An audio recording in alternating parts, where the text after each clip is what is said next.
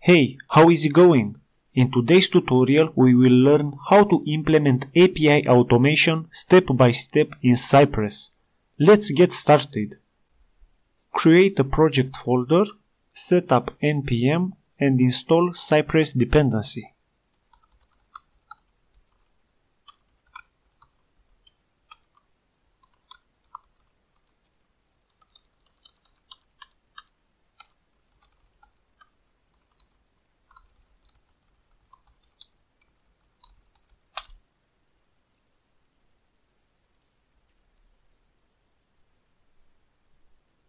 Open Cypress test panel.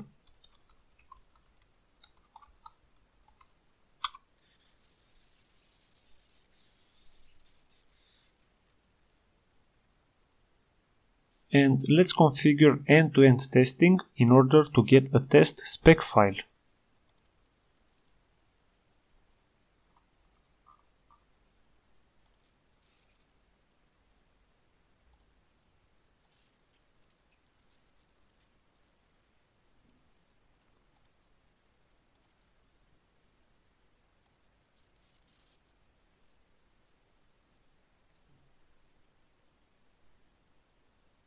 Great! Open the project in a code editor. I will be using and recommend Visual Studio Code. Go to Cypress, end-to-end, spec.js, and let's start coding. The test suite is represented by describe function that accepts a test suite name and a callback. A test suite may have one or multiple test scenarios. Each test scenario will be an it function that also accepts a test name and a callback.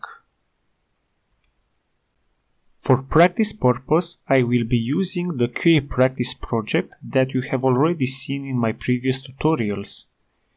It provides an API Swagger documentation, and our first test implies a get all employees request and assert response status code is 200.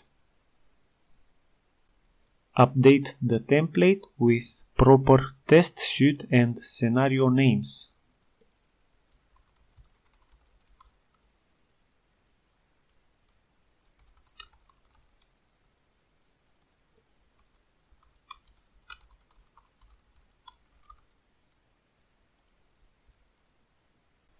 API testing doesn't involve any web pages, hence I am going to replace line number 3 with ci.request.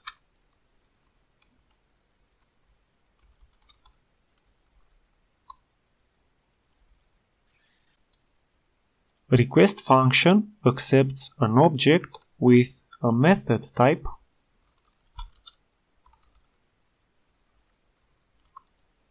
that in our case it will be get method, an URL, and optional headers and request body. I'm going to copy paste the URL of our application.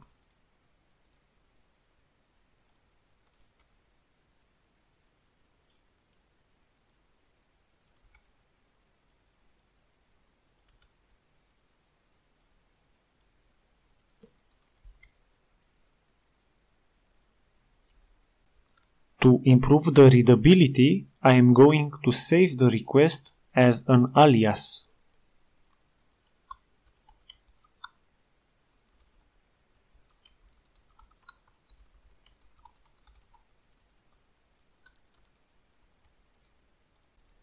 To catch the server response, we are going to use the alias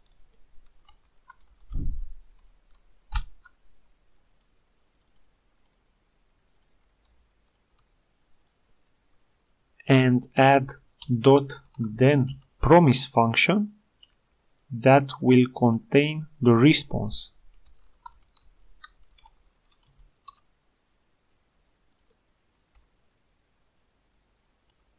From this point, feel free to use any assertion you want.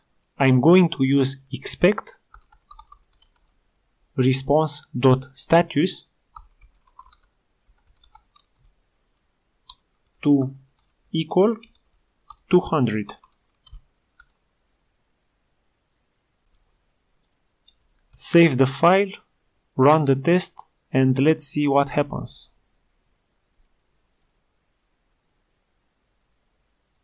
Great, we have green execution. For debugging purpose, we could use ci.log to see the exact response that we got from the server.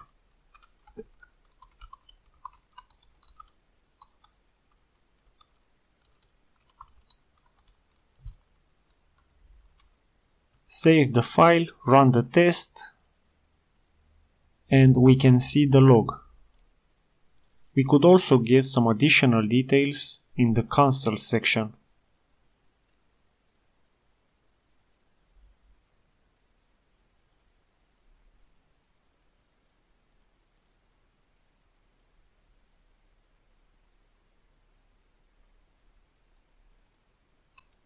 For the second test, we are going to use post request in order to create a new employee in the database.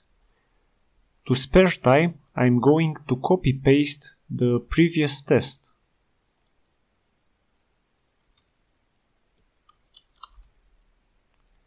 I'm going to update its test name and alias and method type.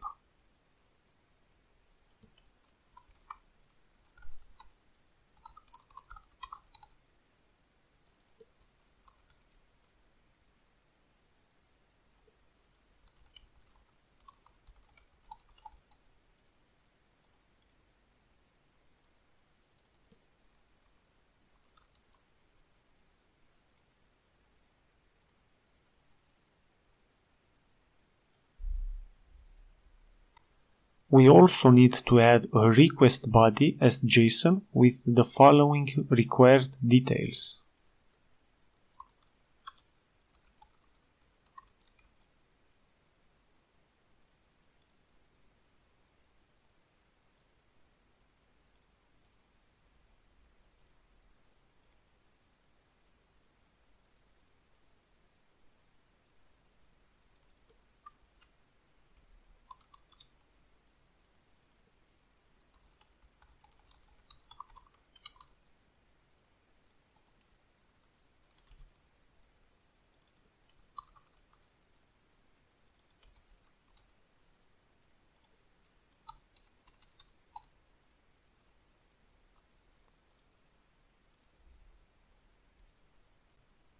Let's delete the log and update the response status code with 201. Save the file, run the test, and let's see what happens. Great! Both tests passed.